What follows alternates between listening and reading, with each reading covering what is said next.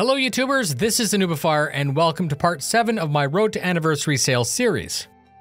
4 ships to watch below $400. These are the ships at this price point that stand out for being particularly strong either in combat or otherwise a solid performer.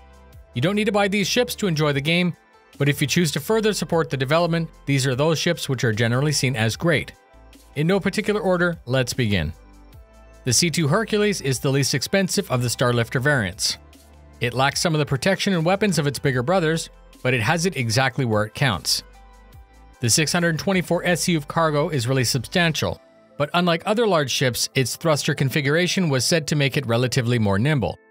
Then you can add a low crew overhead, long-range, VTOL engines, and room for 2 tonks.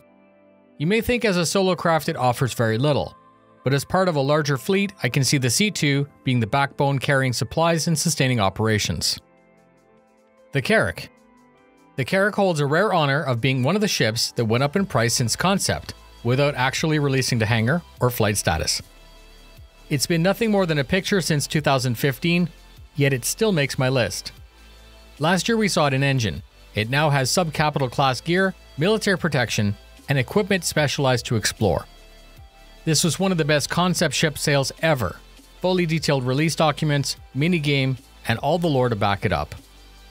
Huge cargo, a sub-bay hangar, a rover bay, medical and crew rooms, plus 3 belly-mounted modules. If the BMM is the best cargo ship, the Carrack is the best explorer. The Reclaimer is a menacing industrial machine. When it was released to flight, I had such a great time exploring its dingy interior that had so much character. This is the second-tier salvage ship that should offer your Orga means to fund your operations.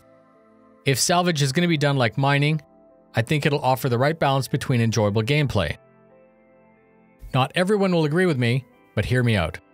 The Genesis Starliner, according to its concept launch, is a bit of everything.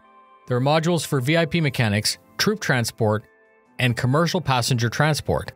It's only when you look at the interior concept art that you get a real sense of its scale. Its 2-floor design means it can carry larger vehicles and/or cargo. The reason I think it's strong is its intended versatility. And that's it. You should be happy with any of those suggestions. They're very well known through the community for being superior. Stay tuned for part 8. The VIP info hopefully on the Anvil Arrow, and 2 ships to watch under $750. Please remember to enter the contest that's going on right now. Fly safe, and I'll see you in the verse.